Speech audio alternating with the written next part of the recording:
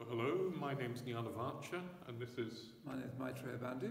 And we're here at Triratna Retreat Centre in Suffolk, England. Yeah, and we live at the London Buddhist Centre. In fact, we live in a community above the London Buddhist Centre. And we're just here on a retreat. We're on a retreat here together, yeah. So we thought we'd do this film from there. We want to talk about the guideline which is about a grasp of the Dharma as taught by Bhante Sangharakshita. Yeah. So, do you want to start off, Maitreyabandhu, and say a little bit about what Bhante's presentation of the Dharma means to you and what it meant when you first came along? Yes, well, I mean, the first time I saw Bhante give a talk, when I was about 25, I'm nearly 60 now. Yeah. Actually, I was rather underwhelmed, to be honest. He seemed to me to be like a benign junior school headmaster. You were an art student. I was an art student, and I probably always underwhelmed. I was sort of studiously underwhelmed. Yeah, you know, that was part of the thing. You know, you had to be underwhelmed. So I don't remember even what talk it was. And then, you know, later on, I became a Mitra quite quickly, and I did the Mitra study course. Actually, in the room I currently live in. Used to go up every week to the Mitra study course for 3 or 4 years. And you know, the dwindling numbers. That's what happened. And again, I don't remember very often being massively inspired. But what I do remember, and we will get to what. What I do remember, what I do know very strongly is, particularly after ordination, I realised how deeply my understanding of the Dharma had come from that Mitra study course. Right. You know, I'd done 3-4 years of study. Every week I'd always listened to the lectures. I'd always taken careful notes. Yeah. I'd gone on, after I got ordained, I went on retreats for Mitra study leaders. Yes. And doing that study created this incredible understanding, deep understanding of the Dharma. Yeah. And then my other key experience, I think, is when I first studied the survey at Pamaloka, when I asked for ordination. I'd never read anything like it. It's not that I'm a sort of philosophical type or anything like that. But I was completely, well, it was a revelation to me reading the survey. I wanted to run around Pamaloka with it above my head like they do in the cup in football. It really was a full-out revelation. I experienced my mind just being stretched in all directions, across space, through time, through different lifetimes. This Bhante just unfolding the majestic vision of the Buddha. So that was an experience of a very strong inspiration. But the main thing for me is just a deep, integral understanding of the Dharma through studying Bhante right from the very beginning. Yeah, no, it's interesting. I remember my experience of reading the survey, of chapter 1 of the survey for the first time. I was on a solitary retreat, my first solitary retreat. So of course that was a big sort of strong experience, just being on solitary retreat for 2 weeks. It was in Rivendell, that's right. And I read chapter 1 of the survey and took really detailed notes and was blown away by it. I'd been looking for something in Buddhism that was a response to death, a response to life and death.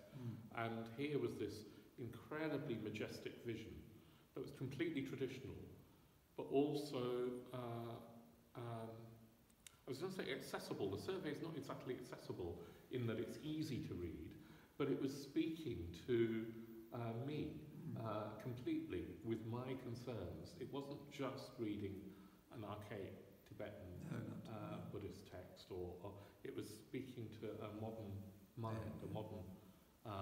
I was reading Brian McGee's book on Schopenhauer at the same time, and it felt like there was Schopenhauer's mind and there was Bhante's mind, and they were both exploring the nature of reality from different angles, coming up with, I don't know, parallel insights that you could... It was exhilarating to read. I was also thinking about Mitra study. I don't really remember... Well, I taught your Mitra study for only for 1 year. Only for 1 year. You taught it for 1 year, and that was a good year. Yeah, that was great. That was a great year. Actually, the Mitra course has improved a lot. Because I think I came away from 4 years of Mitra study, or 3 years it was at the time.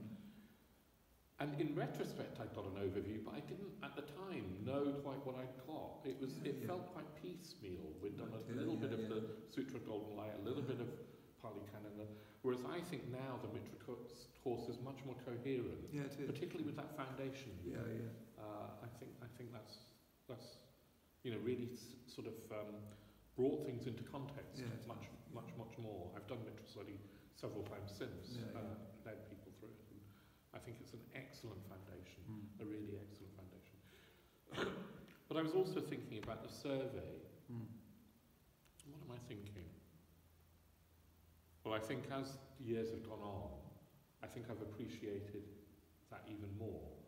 That and the Three Jewels, particularly Bhante's Dharma section of the Three Jewels, and the Buddha section particularly.